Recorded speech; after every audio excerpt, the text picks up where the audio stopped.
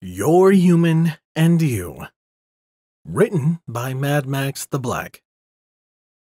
Interlude. Rainbow Dash's Stunt Day, Part 1. Today I was lying on the grass as the wind blew over my face, causing the grass and leaves to sway gently in the breeze. I was near the Everfree Forest with Rainbow Dash, since Twilight had to run an errand in Canterlot. She apparently decided to make someone take care of me. She figured that it would look bad if she just left me alone for the whole day, so she asked her friends for help. Personally, I think it was to get back at me for the prank I pulled on her. Seriously, it wasn't that bad of a prank. All I did was press my foot down on the scale when she was weighing herself. She should have known that she wasn't actually 300 pounds. I think it's hardly my fault she overreacted. The first bunny she asked was Fluttershy, but the Pegasus was too busy with her other animals to look after me. A bear had hurt his paw and needed her attention, and some baby bunnies needed tending to as well. Seeing as she had her hooves full, Twilight just thanked her and moved on to the next candidate. Next on the list was Pinkie Pie, who was unfortunately out on some party. Mrs. Cake said that she could look after me, but neither I nor Twilight liked the look the mature mare was giving me. In fact, Twilight practically yanked me away from the store and away from Mrs. Cake. As I was pulling along, I noticed that Mrs. Cake was pouting as she looked at me, before she turned around and, with a flick of her tail, trotted back inside the bakery. But not before flashing me her damp privates again. Her swollen, milk-filled teeth swayed underneath her as she went inside. I shuddered, knowing that I had just dodged a bullet with that one. Why the hell can't her husband take care of her needs? She clearly needs him badly. Turning my head back around, I saw Twilight looking at me, then back to the shop. She had a neutral look on her face, but her eyes glinted slightly, giving away her distaste. She just harumphed and dragged me along, mumbling something I couldn't quite hear. We both agreed Rarity didn't need visiting, considering what she thought of humans. I don't know why she was so afraid of humans, but I wonder if there was something I could do. I'm really bothered by her fear and disapproval of me.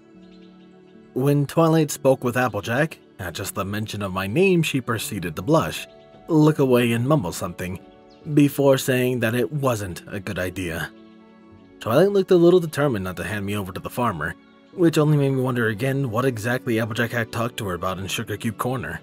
Considering how Twilight had been acting around me lately, I wasn't sure if I wanted to know.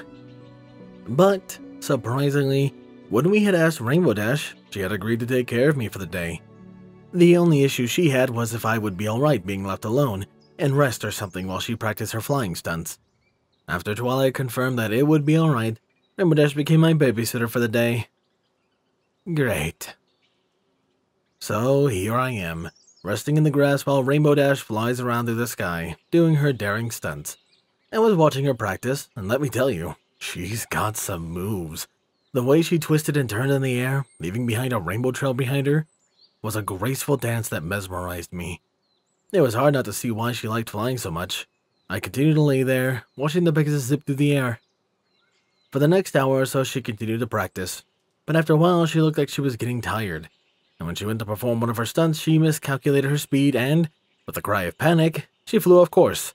Trying to regain control of her wings, she tumbled down and flew straight into the Everfree Forest. I winced as the sounds of twigs and branches snapping, rainbows, muffled curses, and a yelp of pain reached my ears. Sitting up, I stared in the forest in concern. Twilight warned me of the forest, as well as the creatures that lived in it, and she had stressed that I should never ever go in the forest alone. After hearing that there were manticores, hydras, and other horrific creatures living in the trees, I couldn't have agreed more. However, Rainbow was currently in the forest alone, and probably hurt. I waited a few minutes, hoping she would fly back out. When she failed to emerge, I sighed heavily and stood up. These ponies are gonna be the death of me. I grumbled as I slowly entered the forest, determined to find the prismatic Pegasus and get her out of there. As I ventured through the trees, I couldn't help but notice that despite Twilight's warning, the forest didn't seem that dangerous to me. It felt more like a forest back on Earth, actually, and I half expected to come across a paved road or a lone hunter dressed in their orange hunting gear. After several minutes of searching, my ears picked up some noise further down the path. Picking up the pace, I moved cautiously towards the noise, and soon found a small clearing. Stopping at the edge of the trees, I peeked through the bush and saw Rainbow Dash. It was kind of hard to miss her, actually, with her colorful mane and tail. Unfortunately, it looked like she had managed to find some new friends. She was pressed against a small cliff, her back against the rock. Her friends were some strange form of canine creature, but instead of fur and flesh, they seemed to be made out of wood. What? I blinked, staring at the sight before me in confusion. As I watched, Rainbow tried to take to the air, but fell back to the ground with a cry of pain. It appeared she had hurt one of her wings. The appendage was spread open, with a large bruise slowly spreading across its surface, and there were some feathers missing as well. She tried to open the wing, but winced in pain. My eyes drifted to the canines, as I chewed on the inside of my cheek as I eyed them. Wooden wolves. Could these be the timber wolves Twilight was talking about? Movement at the top of the cliff caught my eye, and I looked up. One of the wolves had snuck up above Rainbow and was eyeing her, the hunger clear in its gaze. With a snarl, it jumped down the cliff towards the trapped Pegasus. Rainbow sensed that something wasn't right and looked up. Her eyes got bigger as fear flashed across her face. Before she had a chance to react, the timber wolf was on top of her back. She cried out in pain as the wolf's claws dug into her back, its weight and momentum roughing up her injured wing. Moving on instinct, Rainbow whipped her head and rolled to the side, just barely missing the wolf's fangs as it attempted to bite into her neck. Now trapped on her back beneath the wolf, she was looking up at the creature as it loomed above her, tears forming in the corner of her eyes. The wolf leaned down, opening his jaws as it prepared to take a chunk out of the Pegasus. Not able to think or move due to fear, Rainbow just closed her eyes and prepared for the end. I had seen enough. Pushing off the ground, I rushed out of my hiding place and into the clearing, sprinting towards the wolves. Max, this has to be the stupidest thing you've done yet. As I drew nearer, the wolf on top of Rainbow stopped and looked up, turning its head towards me. I saw its fiery green eyes widen, but before it could react, I smashed into him, tackling it like a rugby player. The wolf and I fell off Rainbow, our momentum carrying us backwards towards the cliff. One more burst of energy and I slammed the wooden creature into the cliff's face, the sound of wood breaking echoing around the clearing.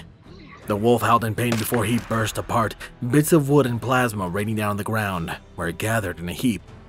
Pushing myself off the rock face, I turned and looked around at the rest of the wolves, who were eyeing me warily. Holding up my arms and hands, I spread my legs, lowering my stance, trying to make myself look ready to pounce on the next attacker. I positioned myself above Rainbow Dash, trying to protect her from another surprise attack. Contorting my face into an angry snarl, I flashed my teeth at the wolves, trying to intimidate them. It was all a ruse, however, as my heart was about ready to burst from my chest. Fear gripped me as the wolves slowly began to circle around me and the fallen Pegasus. Didn't really think this through.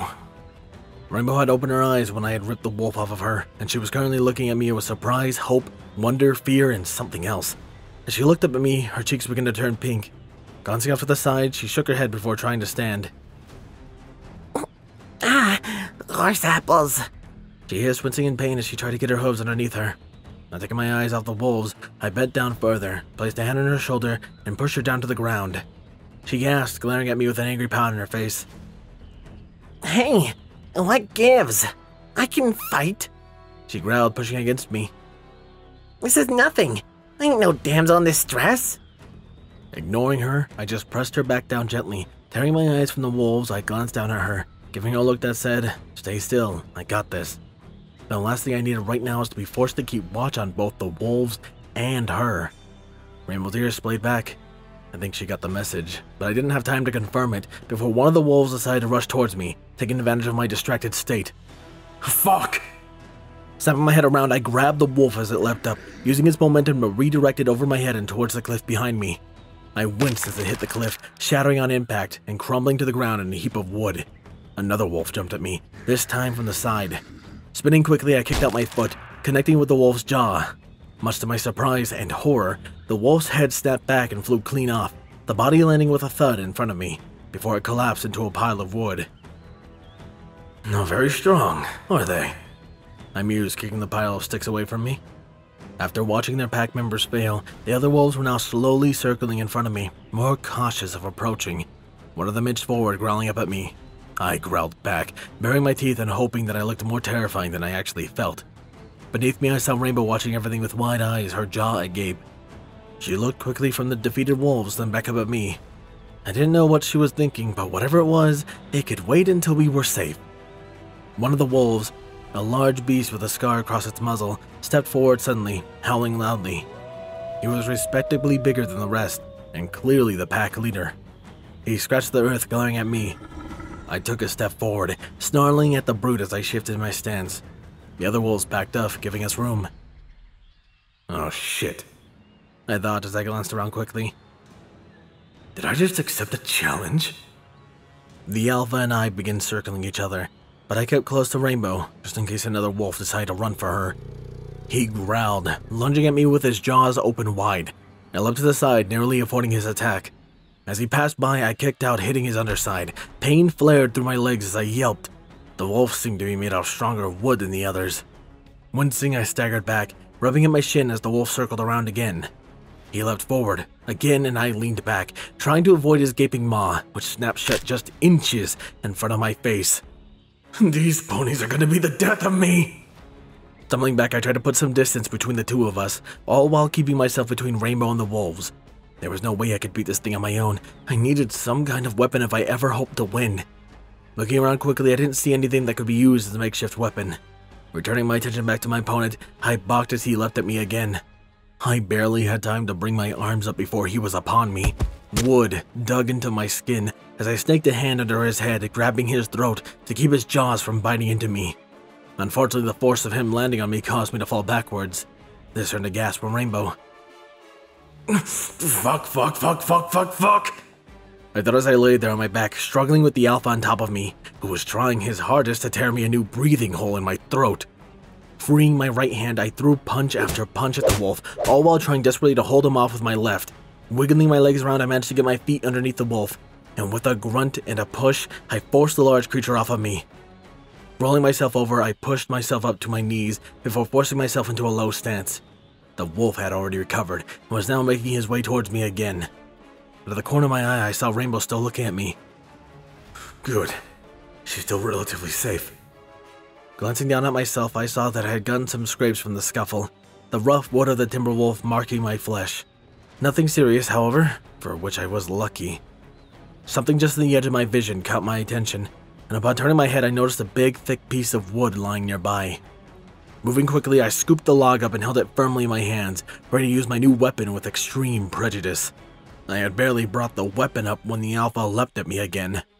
With an angry snarl, I swung the log with all my might, connecting with the side of the alpha's head as he soared through the air. A resounding crack echoed through the clearing. Knock on wood, you bastard! The wolf went down from the blow, but was back up a moment later, growling at me, his teeth bared. I growled back, feeling more confident now that I had something to defend myself with. The alpha leapt again, but I smacked him away with the log, driving him back. We traded blows, repeating the dance for a little while. The wolf tried to get a hold of me, and I used the log to fend him off. I also managed to attack him a couple of times, trying desperately to find a weak spot. During our bouts, I had gotten more scrapes, as well as a bruise or two, but I had managed to get a couple of good hits on the wolf as well. His bark-like skin cracked in several places. One particularly nasty attack left me with several claw marks on my upper arm, and my blood slowly flowing down it. I was exhausted, but so was the wolf. His tongue hung from his mouth as he panted for air. It seemed we had reached a stalemate, and I had a feeling the wolf knew it. Give up already, you bastard. The wolf had just staggered forward another attack when it suddenly stopped, its ears perking up as I looked off to the side. It seemed to scan the forest, looking for something, before turning its attention back to me. It gave a low growl before turning its head and letting a loose howl. The entire pack, the alpha included, turned and sprinted back towards the edge of the clearing, disappearing into the forest. The alpha was the last to go, and it looked back at me, glaring with such hatred it made me shiver. The look was clear. We weren't finished with each other. One last growl and it disappeared into the undergrowth. I gazed nervously around at the surrounding forest, a feeling of trepidation rising up in me. I wasn't sure what was out there, but if it could make an entire pack of timber wolves run away, I didn't want to stick around. Turning towards Rainbow and walking quickly, I bent down and scooped her up in my arms, carrying her bridal style, being mindful of her wings. It didn't seem to go over well with the injured Pegasus. Hey, I can walk just fine by myself. she complained, struggling weakly in my arms. You don't need to carry me. Put me down. I just ignored her and walked hurriedly back into the forest, and hopefully back towards the safety of Ponyville. Rainbow continued to protest for several more minutes, wiggling around in my arms. I swear, it's like trying to hold on to an excited puppy. Finally, she stopped struggling and fell silent. Stepping over a root, I took a glance down and saw her looking to the side, a small pink blush on her cheeks. Her forelegs were bent over her chest as she pouted cutely. Why did nature make you ponies so damn cute and adorable? I walked at a pace for a while through the forest, still carrying the pouting Rainbow, who was surprisingly lightweight. After several minutes, I felt her shift slightly, snuggling deeper into my arms. Looking down, I saw that she had turned her head and was now resting against my chest, her eyes closed and her cheeks a darker shade of pink. I could feel her good wing twitching slightly, almost as if it wanted to extend. She looked content, and, not wanting to wake her, I didn't do anything to disturb her and just walked a little faster. Finally, I saw light peeking in through the edge of the forest, and with a few more steps, we were out. Blinking in the bright sunlight, I looked around and saw that I wasn't far from Fluttershy's cottage. Chewing on the inside of my cheek, I glanced down at Rainbow. It would probably be best if I brought her to Fluttershy. She's sure to have a medkit. Cracking my neck, I turned and started heading in the direction of Fluttershy's.